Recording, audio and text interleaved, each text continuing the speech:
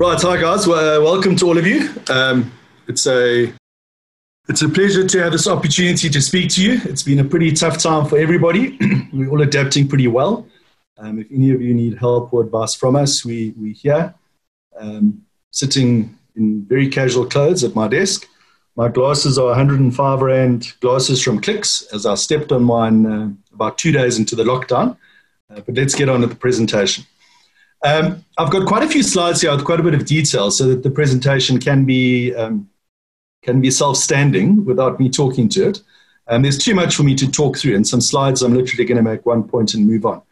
But you're all welcome to get a copy of the presentation. The BCI guys have got it, or you can chat to your anybody you know at Anchor to get a copy of the presentation. So what are we saying now from an equity perspective? I think our overriding perspective, and this kind of pervades throughout time, is we want to buy great businesses at good prices. When the market crashes, you get the opportunity to buy great businesses much cheaper. So we're certainly not being tempted into things we wouldn't otherwise buy. But at the same time, this does provide a nice opportunity. Volatility prevails. The US market running up and the SA market running up over the course of the last 2 weeks has created a bit of FOMO. It's a fear of missing out. But we are in uncharted territory, and if anything, we're acting with caution. We think that offshore equity has bounced a little bit too much in the short term, but in specific shares, there's still big upside opportunity. As Peter and Nolan pointed out, there's very little yield available offshore outside of emerging markets, and the Rand is extremely undervalued. And the risk to Rand-based investors, obviously if the Rand comes back from 19 to 15, it's going to erode any returns in offshore markets. So that's something that we're dealing with quite a bit of caution. We think the local equity markets, from a direction point of view, will follow global markets. But when the dust settles and things normalize, which it will, we'll look back to there being some excellent investing opportunities. So in our equity portfolios, we're not running for the hills and taking all the risk off the table. We, along with everybody, have taken a whack in the market, and we want to make sure that we're fully exposed to the upside of the market when it does come around. So we're not taking a 1 or 2 week view. We're looking through on a 6 month plus view. And importantly, the US earnings season is underway, which is giving us a lot of pointers as to what's going on. The bank earnings are very important. We saw JP Morgan provide an additional $6 billion. They have to look into the future and try and predict. They have subsequently worsened their economic trajectory, so you should expect to see more of that. But to put it in context, last year JP Morgan made $36 billion bottom line. So a $6 or $12 or $20 billion provision doesn't take them into loss-making territory. So, these businesses, if you look out 12 and 24 months' time, the balance sheets will not be destroyed like this compared to the US, to the GFC. So what we said back at the beginning of 2020 is the S&P was looking fairly overvalued, moderately overvalued, but earnings growth would be strong. So we still thought you could get a low dollar return from global equities, but we were pretty cautious. At the beginning of the year, we thought the fair value for the S&P was about 3,000 to 3,200. So what's happened since then? The S&P went up to 3,400. It plunged to 2,400, which is 30%, and then retraced back to 2,800. Given the fact that a lot of earnings will be wiped out this year, we think the S&P is probably worth 5 to 10% less than what it was at the beginning of the year. 1 year of zero profits followed by normality coming through over the next 24 months, probably puts a fair value down 10%. The S&P is now only down 12.5% for the year. So we do think it's kind of in fair value territory in aggregate. A lot of that is the tech shares holding up pretty well and quite a big recovery.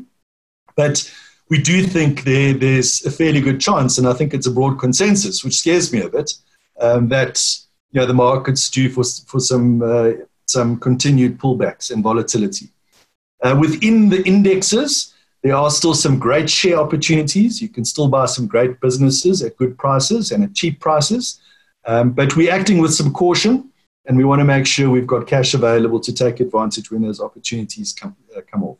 It's not a time for ETFs. I think here's a time that one can differentiate from especially offshore, from an equity perspective. The reality is the job losses in America are extreme. This picture I got this morning off the internet, 22 million jobs lost. And if you compare that to all the other crises, it's kind of 10 times higher. So there's no way this won't have an economic impact. The impact can pass, and I guess the good news is a lot of this is in sectors. When they return to normal, people will get hired again. But analysts really have no idea what company earnings will be in the next 12 months. Some companies, like the stay-at-home companies, Amazon, Alibaba, Tencent, Netflix, etc., gaming companies, Naspers, have held up extremely well. Naspers is at a record high if you include Prosus. So while we think these are interesting companies to be invested over the long term, in fact, our favorite sector, right now, from a snapback opportunity, it's obviously not the companies that are higher than they were at the beginning of the year. This slide just shows that there's been a lot of difference between different sectors in terms of performance. And to play the recovery, just to reiterate very strongly, we would never change our thesis of long-term high-quality growth companies, but there is place for a bit of a snapback recovery type portfolio in good companies. So we've run a filter looking at high return on equity companies, companies with good track records, companies that have grown their earnings and dividends every year, and identified some of those. So they're finding our way into our portfolios. For your clients who've got offshore share portfolios, we're very happy to run this as a portfolio for them. I've then included our various equity offerings, global equity offerings. The Anchor BCI Global Equity Feeder Fund, I think at the end of February or the end of March, it was in the top 5 funds in the country, and that's performed very well. Our Global Technology Fund, which we launched last year, and has also obviously held up very well in rand terms, and that sector has performed particularly well. And then from a local perspective, David Gibb runs our Worldwide Flexible Fund, which hasn't done as well in this time period because it's had quite a lot more financial than tech exposure, but that also augurs pretty well for the future and makes the snapback potential of this portfolio fairly promising. So there's our proposed recovery portfolio. I'm not going to go through it, but it's shares like Starbucks. We think affordable luxury will come back. Stryker, which is joints, knees, spines, implants. You know, the demand for that, if you look at that little chart at the top, sales have grown every year virtually forever. And if demand reduces, it's just demand delayed. It's not demand lost. Cisco, the biggest US food distributor, fantastic quality business, generally at a 20, 25 P multiple. You can now buy it at an 11. It might well make a loss this year, but if you look back in 2 years' time, we think a great investment. Moving through to the JSE, there's great value emerging. We are acting with caution. In the equity fund, we are fully exposed to things coming back. We're not going to try and be too clever and time the market coming off another 5 or 10% and then bouncing back and seeing through the volatility. This is a fund you should expect to capture the recovery. Although what we've made sure of is that we've got little exposure to the high-risk places. There's obviously lots of businesses which will have zero turnover or lots of bad debts, which will permanently, have a permanent impact on the balance sheet. We've avoided those. So the SA equity market has been a tough place for the last 5 years, as we all know. We've all battled with our clients. And it's been hard to bang the drum on equities here for quite some time. But given the value that's emerging, as well as where the currency sits and an expected comeback from the currency over a reasonable time period, we'd be quite comfortable putting some money into the SA market. Some of the opportunities we see in an offshore basket, some great opportunities offshore with the rand hedged. MTN I'll talk about.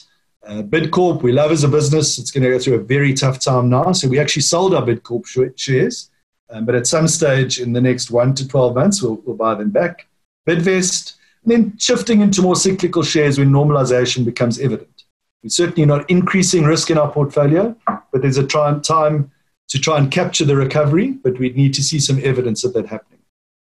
MTN's a great example for me and a business that I've got a lot of conviction in at this price level. First of all, telecoms companies around the world have been a safe haven. If you look at Vodacom at the bottom of the slide, the price is actually up for the year.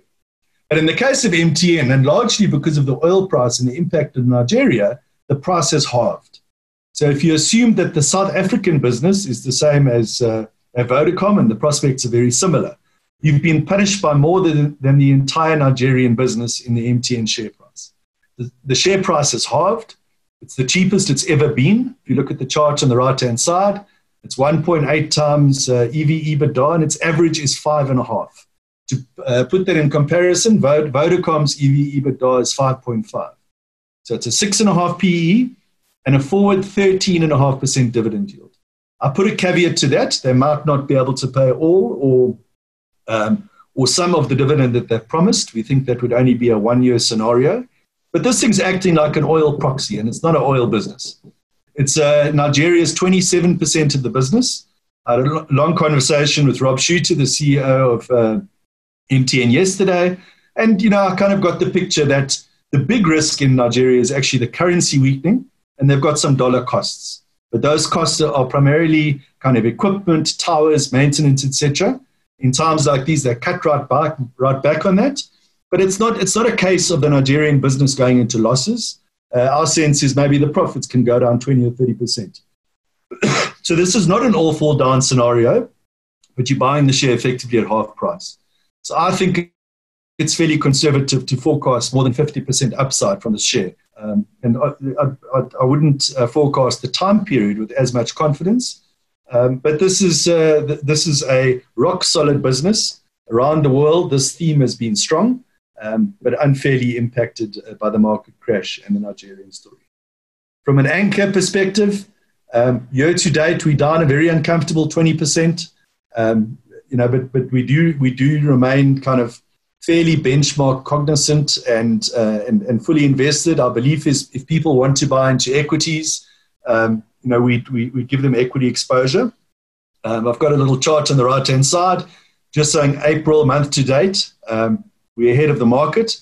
And if the market, if and when the market bounces back, which it will eventually, we want to make sure that we regain all of that upside. Our non-JSE portfolio is about 18%. This is against a SA benchmark.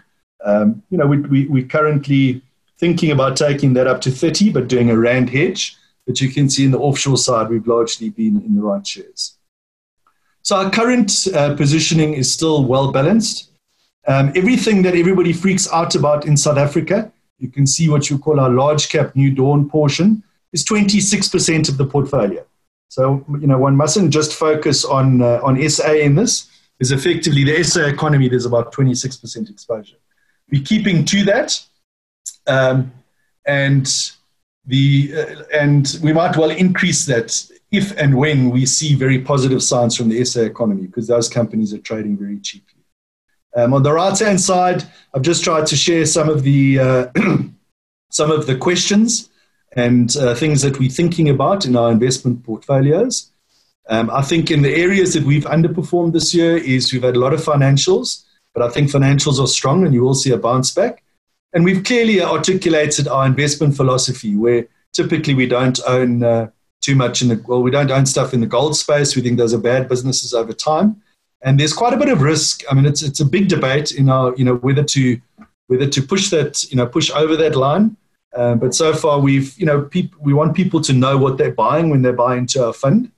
But certainly if things continue to flatten, the currency comes back and gold comes back. There's quite a lot of risk in gold, although we do acknowledge that there's a lot of upside optionality at the moment, and it's a difficult one to call. So just to tie up what we're saying now, our overriding perspective has and will always be to buy great businesses at good prices. And we can buy great businesses at very good prices at the moment. We think volatility will prevail. We think it's quite reasonable to expect the offshore market coming off a bit and remaining volatile, but there are underlying shares which present opportunities. There's little yield available offshore outside of emerging markets. The rand is extremely undervalued, and the risk to rand-based investors when it strengthens is quite big. So like in our worldwide flexible fund, David Gibb is starting to put in some rand hedges, which he's very seldom done in the past. The local equity market will continue to bounce around. We've got caution. We're not acting. We think we're waiting for opportunities. And the local bond market looks very interesting at kind of CPI plus 6. So just to end with the fact that this crisis will pass like others have. And I think from a people point of view, probably the most promising thing for me is that for the first time in a long time, you've got everybody in the world focused on solving one problem. And betting against this is a bet against human ingenuity, which eventually does win. It's a rocky road, and it's taking some people's lives on the path along it. It's very unpleasant, but we will get through this.